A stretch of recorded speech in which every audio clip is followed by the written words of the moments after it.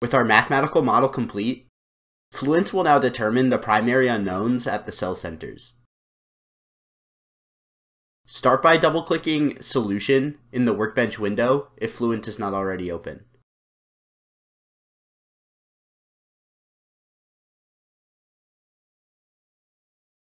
Since the algebraic equations generated by the solver are nonlinear, they must be solved iteratively to get the cell center values of the primary unknowns. To reduce the linearization error, we will lower the criteria for convergence by expanding monitors in the tree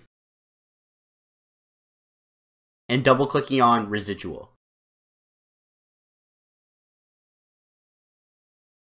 We can then reduce the absolute criteria for all equations to 10 to the negative 6.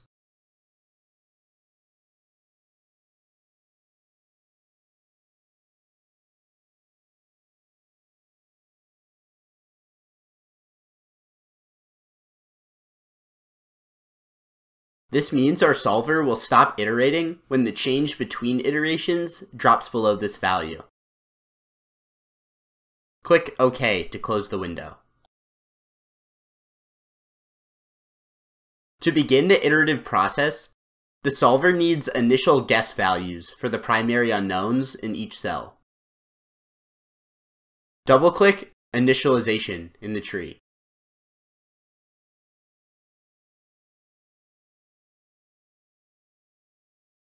Select Standard Initialization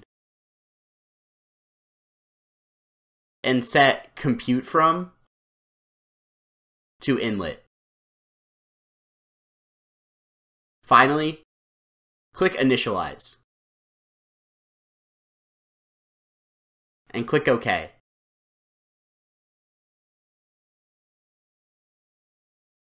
This will set the value of the primary unknowns in each cell to match the velocity inlet.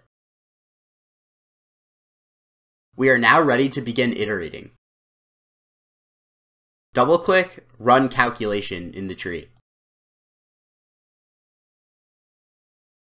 Set the number of iterations to 150 to be safe.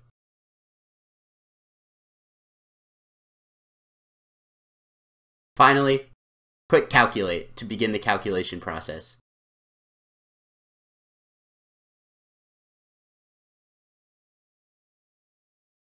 Once the calculation is complete, we should see that the results converged pretty quickly. If we look at the residual plot by selecting the tab, we can see that all of the residuals fell below the 10 to the negative 6 criteria in around 130 iterations. This shows that the solution has converged to a reasonable level. With the solution complete, make sure to save your project.